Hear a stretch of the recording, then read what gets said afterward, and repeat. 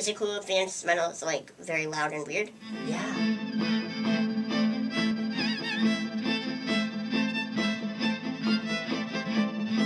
So you have a website, and I love the title of your website, violinscratches.com. Yeah. And on that, I noticed the disability survey. Do you mind talking about the genetic condition and what that survey is all about and what you're up to with it? Yeah, well, I have a disability called osteogenesis imperfecta. It's brittle bones disease, and so before I was born, I broke a bunch of bones in utero, so my arms and legs kind of healed crooked, I guess, and so I've used a wheelchair ever since I was like 2 years old.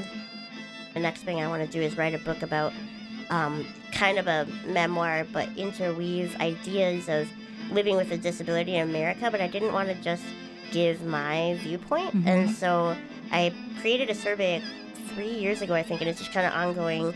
It's just so that I can, like, base what I'm saying on, like, a little bit more of a collective experience. So if you have a disability and you want to take it, my website's violinscratches.com, and you can click on the survey.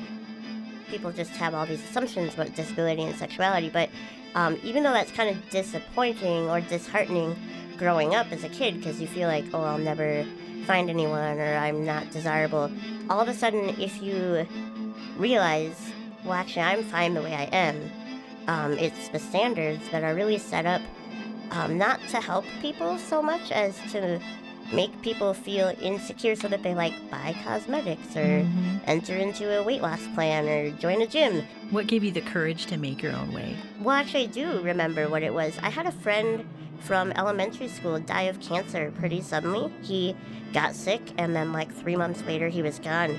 And I started thinking, like, you know how everyone says, what would you do on your last day of Earth? Well, you'd probably eat a ton of chocolate and, like, hug your loved ones.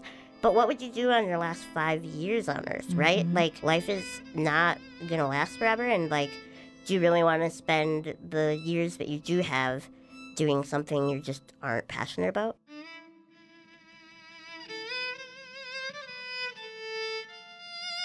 The message of beauty in our culture is it's just a fake standard. I mean, really, it's set up for a reason, and that reason is to get people to buy stuff. Right. And so when you realize that the whole thing's kind of a scam anyways, then you can just be yourself. And it was a very freeing realization. And shortly after that, I actually ended up having my first boyfriend, and then eventually I met my husband. And you know, like, it hasn't been an issue for me since, because I just decided that I was fine with the way I was.